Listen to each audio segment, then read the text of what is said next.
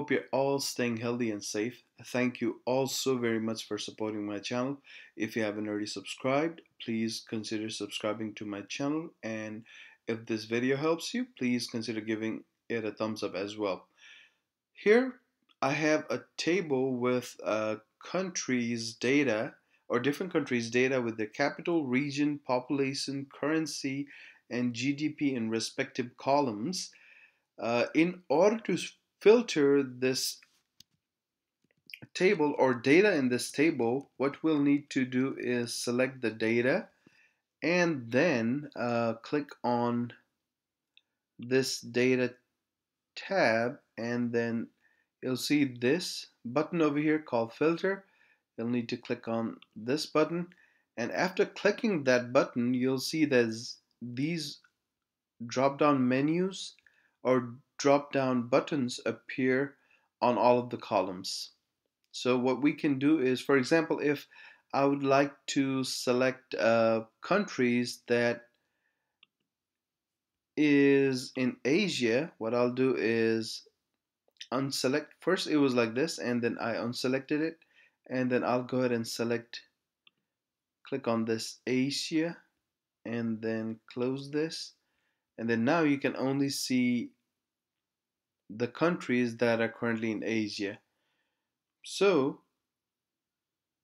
now if you want to remove this filter, you can click on either this clear filter over here, or you can go to this button over here, right on the right side of filter button, and then if you click on clear, this becomes all clear. So the other thing that you can do with filter is, if I want to select for example GDP, which is greater than 10 billion for, okay, so what I'll do is choose one over here, and I'll do greater than 10 billion, and then you can also see that after I put in the number 10, it popped up this second row as well. So I'll go ahead and close this for now. Now I have GDP of the countries which has greater than $10 billion of GDP, which is almost all of the countries that I have in data. So let me go ahead and change this to 100 billion. Now I have only 11 countries. Now if I want to just select between 100 billion to say less than 1000 billion, then, which is 1 trillion, then I have 1, 2, 3, 4, 5, 6 countries now. Also, after you select these, you can also, so if you like to work with only the data that has, or the countries that have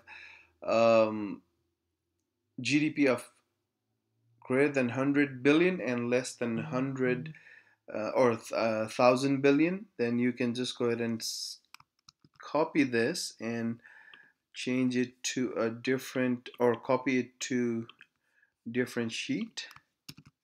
So you can only copy these, the filtered data over here, and then if you want to add just the top row, you can do so as well. And here is another data set that you can, or subset of data you can work with if you'd like.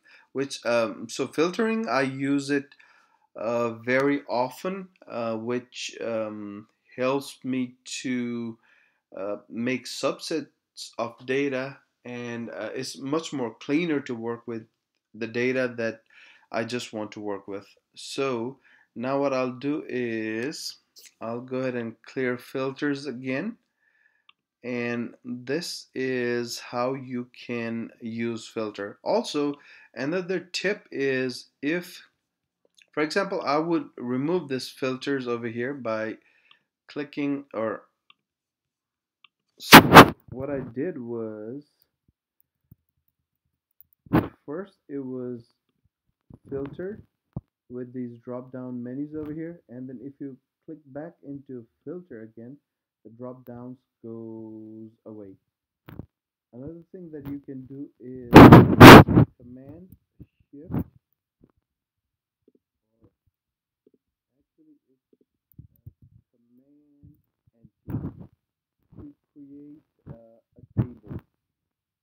So it says my table has headers, so if I click on OK, now I have a table with these drop downs, which means that you can go ahead and filter these as you need.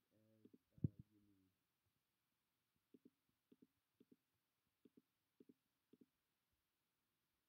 If you want to select Europe, there you go. North America and Oceania accordingly.